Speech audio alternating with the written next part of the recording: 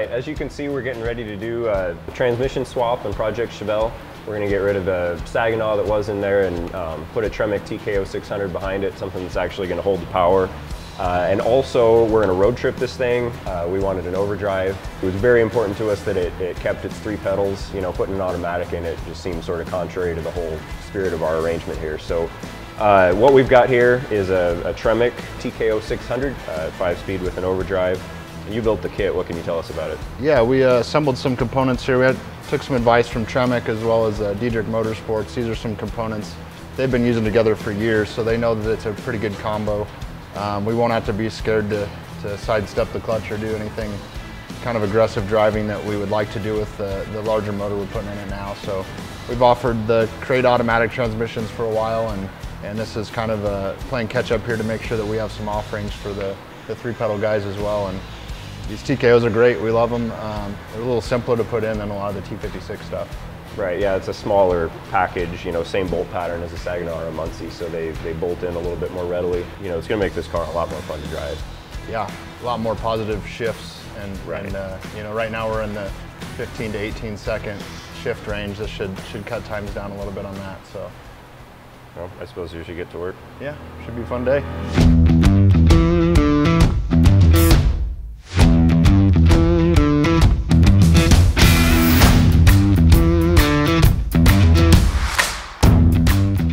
Everybody, quick check-in on Project Chevelle. I'm over here installing the clutch master cylinder setup from McLeod.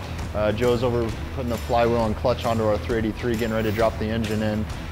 This has been a sweet little kit so far. It bolts to the same 4 bolts that hold your booster or master cylinder on, and just mounts the angle of the clutch master cylinder pointed right at our new pedal here that's set up for it. Of course, the hydraulic clutch setup is going to be way easier with the new transmission. It's going to give us that nice smooth pedal feel the whole way through, and also make it a lot easier with the higher spring pressure clutch. So smooth little kit. It's all bolting on well. Had to cut a couple pieces of metal out of the way here to get everything lined up just right, but nothing out of the ordinary and not really butchering the car. So been happy with it so far, and getting dirty, so we're getting something done.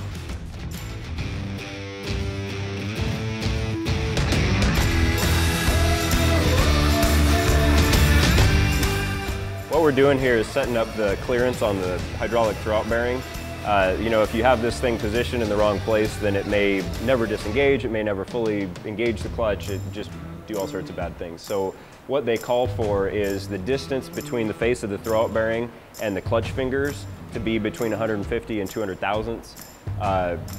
And what we're using here is this Speedway motor setup tool. And I've already done the bell housing side. You put this up against the bell housing, this reaches in and touches the fingers on the pressure plate, and then this little O-ring basically marks your bottom.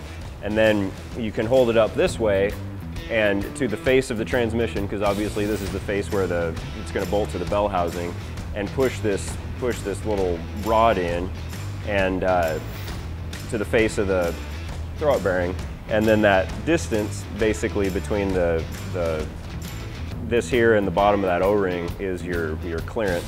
What I'll typically do is get it close with this. You adjust this by putting these tapered washers in behind here, and I'll typically get it close with this and then verify my measurements with a straight edge and a caliper, and that way you can be a little bit more precise with it. The thing to remember when you're doing it this way is to subtract the thickness of your straight edge. If you don't, you'll be all screwed up. What we've got here after I've worked this all out is exactly 150 thousandths. So this should be about ready to go. We got to hook up our fittings for the bleed and for the pressure from the master cylinder, and we're just about ready to go in with this.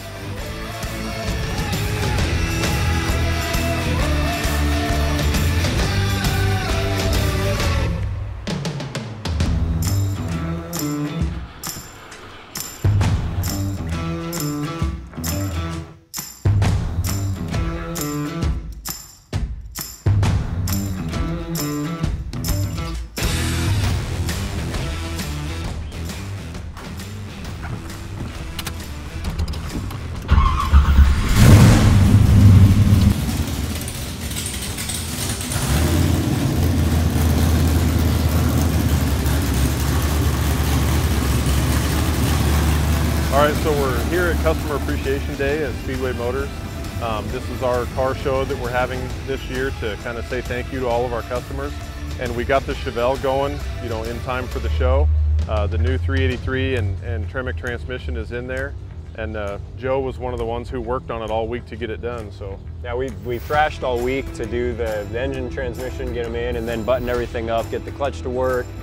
This all new fuel system with the in-tank pump, and with the shifter on the floor now. You know, this morning driving it down here across the parking lot was the first time we've driven it at all. And I mean, it's a totally different car.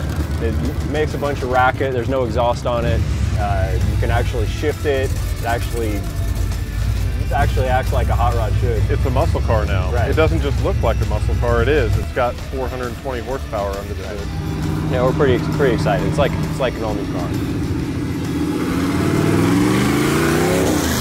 All right, stay tuned. We got a few loose ends to tie up before our road trip, and should be a lot of fun.